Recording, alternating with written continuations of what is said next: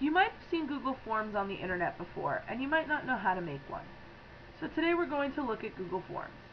You're going to go to your Google Drive and click Create Form. This will bring up a template that lets you pick. The first thing you're going to do is put your title. I'm going to call this YouTube tutorial. And you pick your theme, which is basically the design. I'm going to scroll down and pick note paper because as a teacher I like note paper. First question is right here. It automatically has that ready for you to go.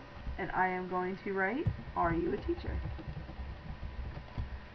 Now you can make multiple choice, so we're going to start with that, and we're going to say yes, no, not yet, and then add other lets somebody put a different response if they want. When you scroll down you click done, and now you can click add item. This time I'm going to add a text box.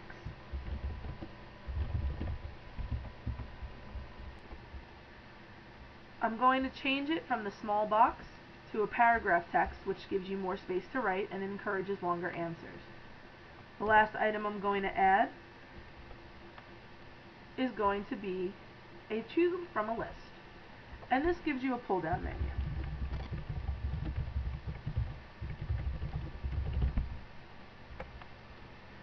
Once you have your questions, you could always change the order that they're in by dragging, and then you can change your confirmation page. So instead of your response has been recorded, I'm going to write thank you for watching.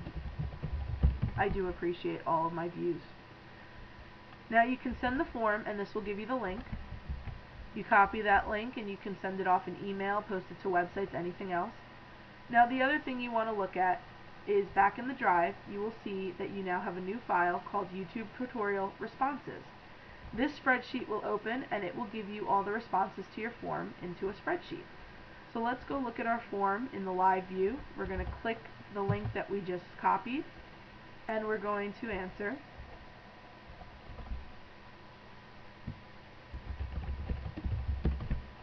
And click submit. As you can see, it says thank you for watching, and if we go to the spreadsheet, my answers are now in there. So it lets you have an easy access to answers. It lets you post this to websites, emails, and anything else.